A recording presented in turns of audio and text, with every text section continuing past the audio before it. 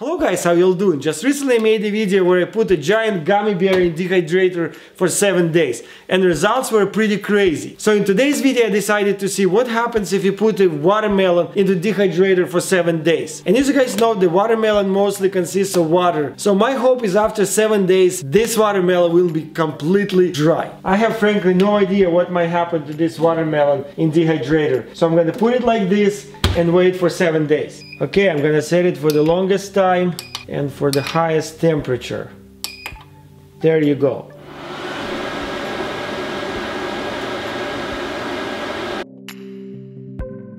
Alright, day number 7. Look at that. I think it actually changed color. Look at this. It became a little bit lighter, I think. Oh, check this out. It's probably a bad spot here. I don't know, it feels lighter, I think. Not sure. Well, let's get it inside, cut it open and see what happens. And you guys can see the difference between these two watermelons. This one, before I dehydrated it, was almost the same color as this one. This one's actually fresh.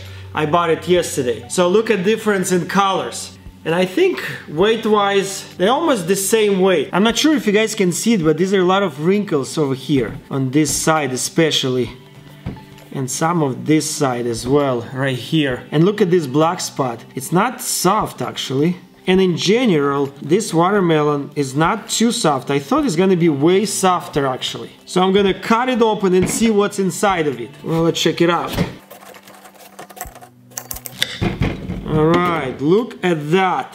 They're still wet inside. I'm very surprised. And it smells pretty much like a watermelon. Nothing different. Let me also cut a fresh one and we will compare. I'm not very good watermelon cutter, that's for sure. Alright, there you go. Look at this one. And here's the comparison, look at this. This one is the one that was in the Dehydrator and this one is the fresh one. Look at that. I'm kind of surprised. This one looked way brighter than this one. It's kind of crazy. And here's that dark spot. I thought it's gonna be rotten, but no, not really. Look at that. Well, I'm gonna try. How does it taste? And I will compare it to the fresh one as well. I can even feel, you know, the way it cut. This one cuts and this one. Looks like the skin in this one is softer than this one. Sweet? Oh, this one is not sweet. That's interesting because this one is actually tastes way better and sweeter than this one.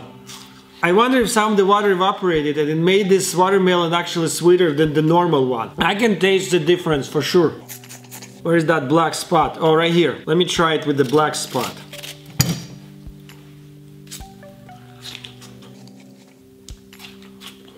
Really good.